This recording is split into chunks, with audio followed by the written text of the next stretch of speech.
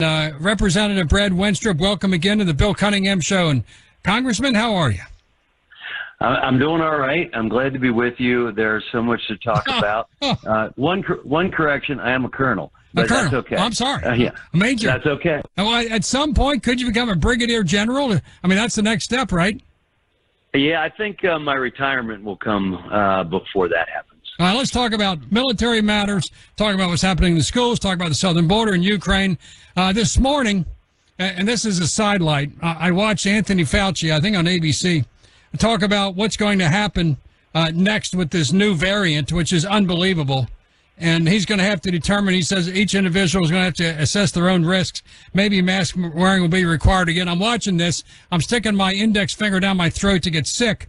And then we find out there was a super spreader event, the Washington so-called Gridiron Party, and with at least 73 of the rich and powerful politicians, all without masks. Most of them, a lot of them turned up sick, Nancy Pelosi, and we're being told that, of course, the Attorney General has it, et cetera. We're being told the president's going to be next because him and Nancy Pelosi were so excited about Judge Ketanji Brown Jackson. They were almost, they were like on a teenage date kissing each other. Two people in their 80s, unbelievable. And now Nancy Pelosi has it, could have passed it off to the president. Assuming you didn't hear Fauci this morning on ABC News talking about mask wearing indoors again, I about lost my mind. Put on your doctor hat, and then we're going to talk about a father, talk about what's happening in New Jersey and Maryland, sexualizing children, talk about Disney, talk about the southern border, talk about the butcher of Baghdad. The butcher of Syria is going to take over the Russian army. But first of all, tell me your piece on Fauci and what's happening in Washington, because it's rules for thee and not for me. School kids in L.A. and New York have to wear a mask, but if you're an 80-year-old politician, you can kiss each other, no problem. Please explain. Well, the hypocrisy coming from the Democrat leadership and throughout their whole party, it seems, it just keeps going on and on. I wondered what was going on this past week when all of a sudden in committee, a lot of the Democrats were wearing masks. And I didn't know before that they had some super spreader party, I guess. And maybe it's a new variant. Maybe it's just a Democrat variant. I don't know. I didn't see Republicans getting sick or wearing masks, so it must have come from an event where they were all together. Maybe they weren't wearing masks at the party. I guess they weren't. No. But they're going to make other people do it. It just goes on and on and on. And quite frankly, I don't really think that America benefits much from hearing from Dr. Fauci anymore. I've said for some time that America should be hearing from physicians that are actually treating COVID patients that can actually articulate what is happening with COVID. Just very quickly, as best I can, Bill, when we were developing the vaccines, we knew they were highly effective, but we also knew that people got the virus anyway. Right. They didn't get as sick. We also have always known that viruses produce variants, so this isn't earth-shattering news. I think if you have vulnerabilities, if you have some comorbidities, if you're immunosuppressed, if you're obese, if you have diabetes, if you have any of these underlying conditions that put you at risk for infection, that even the common cold especially could be damaging to you, then you take all your precautions. But by the way, that conversation doesn't have to take place and shouldn't have to take place with Dr. Fauci. How about with your doctor? Yeah, I look at the mandates that the president put out. This man has no knowledge of healthcare, has never been in healthcare, and he sits in the White House and says, you have to get this vaccine into your arm or you lose your job. Not explaining to you why, not explaining to you who's at risk. And he doesn't really have the wherewithal to do that as well as your doctor certainly would. We've taken the doctors out of the equation, and I guess America is only going to have one physician now, and that's Fauci, and he doesn't treat patients. If he does, it's pretty infrequent. Congressman, we have a situation where the elite in Washington, especially Democrats, are hobnobbing and kissing each other. Now most are getting infected, maybe not hospitalized, I hope. But however, I was on a plane on Saturday, and guess what? We had to wear a mask. If you're a third grader, you got to wear a mask. If you're in a big city, you got to wear a mask. But if you're a Washington elite in your 80s, kissing and hugging each other. You don't have to wear a mask. The hypocrisy is incredible. Also, under Title 42, I guess in about 5 or 6 weeks, Biden says someone told him what to say, that we're going to let more and more illegal aliens in without testing, without mask, and probably with COVID. Either we're in the middle of this epidemic still, this pandemic, or not. I think we're not. Let us decide how to run things. But you can't be so disingenuous as saying that we're in some great pandemic, that school kids still have to be masked in urban areas. However, the southern border is wide open, and Democrats can eat shrimp and Swedish meatballs and wine down and pocket wine each other and kiss. That's no problem with no mask on. The hypocrisy is ridiculous. Before we continue with the Ukraine, we got to talk about the Ukraine. I have this story out of New Jersey and another one out of Maryland.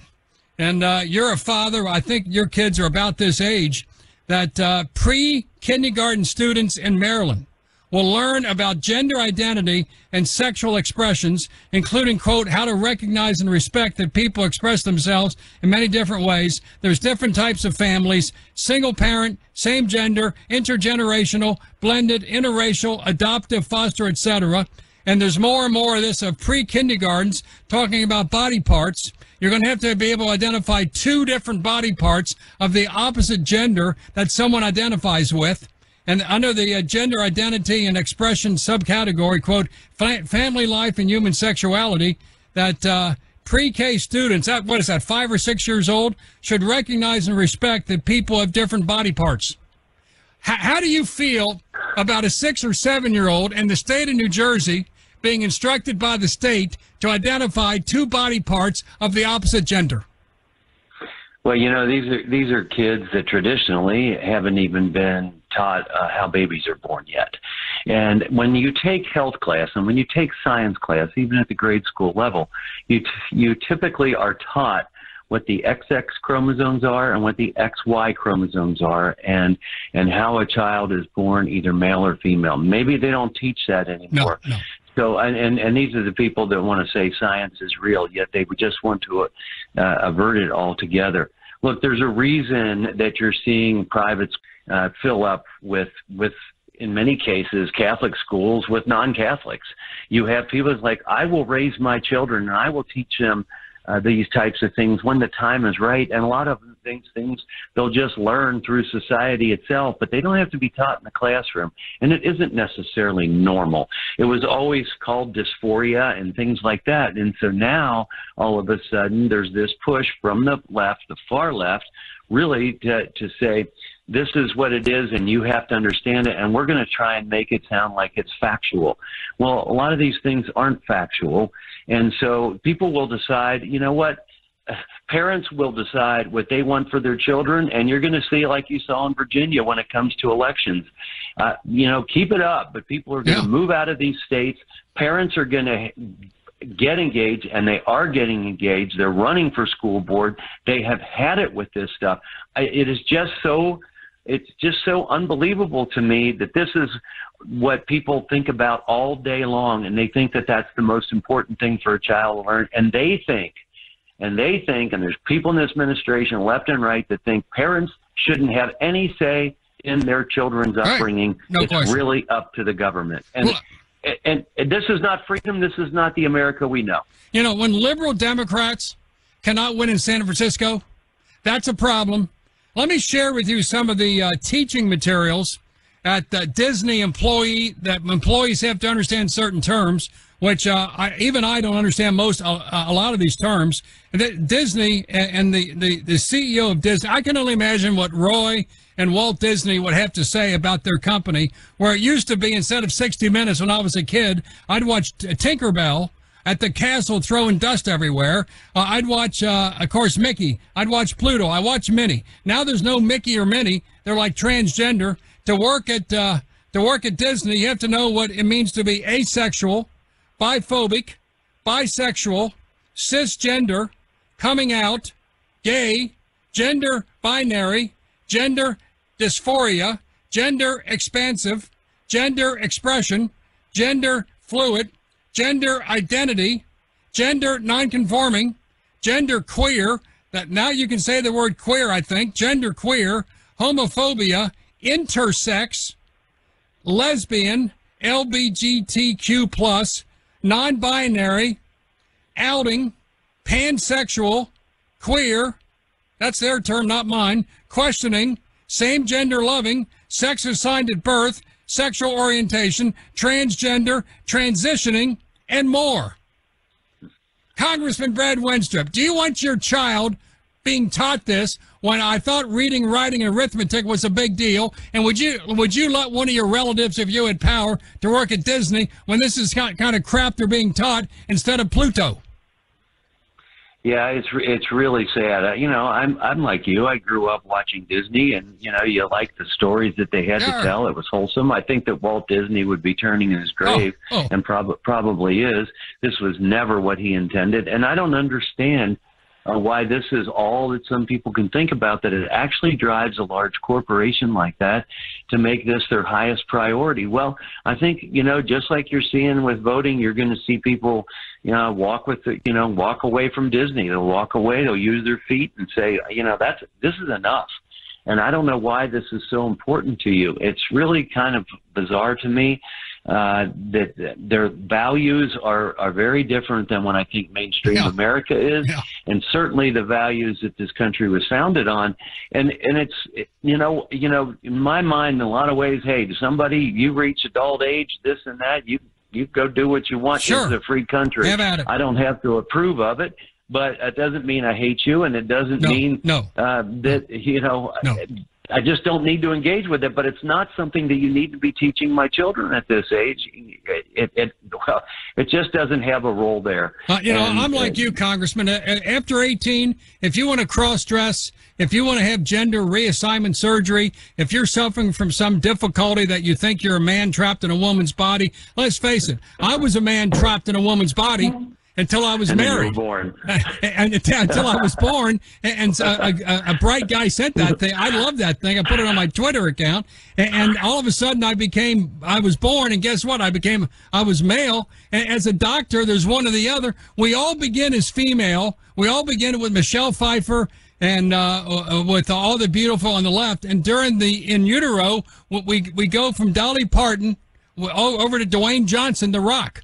And some of us kind of stop in the middle. And so if you're kind of like, well, I feel like I'm a woman in a man's body, guess what? Well, that's okay. When you're 18, 19, or 20, do what you got to do. And I want nothing bad. I would hire someone. I've said this before. You may not agree with me, but I voted for gay politicians, Democrat and or Republican. I don't care what you do in the bedroom. I don't think it's important. I want you to do your damn job. Now let's talk about Ukraine.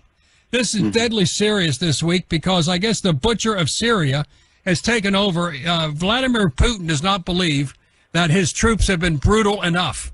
And now they're going to go this week and next week into the Donbass, which I understand is flat topography and is perfect for the anti-tank, anti-aircraft missiles, which badly are needed. I watched one of the interviews this morning with Zelensky, and he was just decrying the fact that he needs more weapons. And you're on the Defense Intelligence Committee. What are the one or two things that has most surprised you about what's happened in the Ukraine so far? And does this mean they necessarily have won? Well, I tell you, when I look at Putin, I just think, did this man even have a mother? I mean, it's just so strange that he is this torturous, I guess, if you will. You know, I think what has impressed me is the strength of the Ukrainians. There's no doubt about it. They have been fighting. You've seen that they had this 40-mile convoy of variety of weaponry, and they dispersed. They were on their way to Kyiv, and they dispersed. Now he's focusing back on the east, which is where he claimed was the very beginning of this, and these are Russian-speaking people, and they're independent. He used all the narratives he created, and he was going in to liberate them, but it hasn't happened that way. So, you know, I am surprised that we haven't done more, and that, of course, I'm surprised that we didn't do more beforehand, because the intelligence community got it right. We knew how they were postured. You don't just do an exercise and have blood and plasma and all those types of things. They were going to invade. We should have done a whole lot more before, but that's water under the bridge. And, you know, now we're trying to get aid. I've got a bill I'm on for more humanitarian aid, and that would be for protection of the people and for obviously a nutrition and a safe place to be. But they're being urged to flee now. The people in Ukraine are being urged to flee. I've been disgusted, angered, and I think the Ukrainian people have been inspired to continue the fight. When you see things like the massacre, the world is calling for war crimes, and the U.S. has officially said that. We know that Russia assisted Syria with bioweapons. It certainly looked like that. They're capable of this. That's why they accuse Ukrainians of having bioweapons. I don't know. I'm just amazed, and I will tell you, Putin has brought Europe together, and some have been stronger than others. Some European leaders have actually gone to visit Zelensky. That's a good sign. I would like to see our president do that. I don't think that's going to happen. No. So the other things that are bizarre to me is that in this whole process, Biden trusted China and asked them for their help. Well, they're in on this with Putin. Right. And then China goes and tells Putin. Right. It's just one bizarre thing after another. And then the gaffes coming from the president when he tells our troops. You'll see what's going on when you get there. When you get to Ukraine. Yeah. And that gives Putin the opportunity to say, oh, see, they are being aggressive. They are going to come in. And so, therefore, I'm just defending myself. I mean, it's really a shame, all the things that have taken place. But, the Ukrainians have done well, and they're continuing the fight, and we got to be there with them. And I want them to have planes. All they got. Give them everything they need, and then if this thing gets bigger, I don't know if this is 1939 or 1979. I pray, in a sense, it's 1979 and not 1939 with the World War coming. Congressman, we got to go. Once again, thanks for coming on the Bill Cunningham Show. We wish you well. And kindergarten students being taught about oral sex, Democrats consider that mainstream. I consider it a sin and a crime. And Congressman Brad Wenstrup, once again, thank you for coming on the Bill Cunningham Show. My friend will do it again. Thank you very much. Thanks, Bill.